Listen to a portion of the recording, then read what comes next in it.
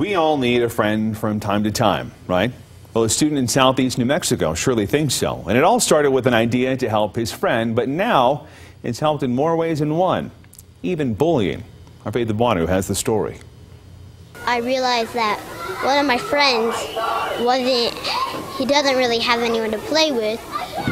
So I thought, what's one way that I could help him get a friend? Brodie Linthicum, a third grader at Military Heights Elementary in Roswell, was sad when he noticed one of his friends had no one to play with at recess. So he came up with a cool idea to help his friend in need. And I thought, well, we should get a buddy bench. Principal Susan Martin liked the idea and went to the Parent-Teacher Association with it.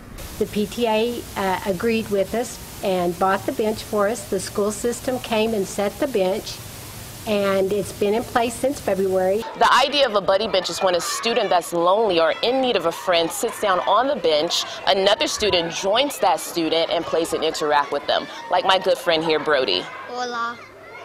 With bullying being an issue in school these days, Martin believes Brodie's efforts to help his friend has made a huge impact overall. It's absolutely been positive. The students are using it positively. In Roswell, N.M Brodie, KOB4.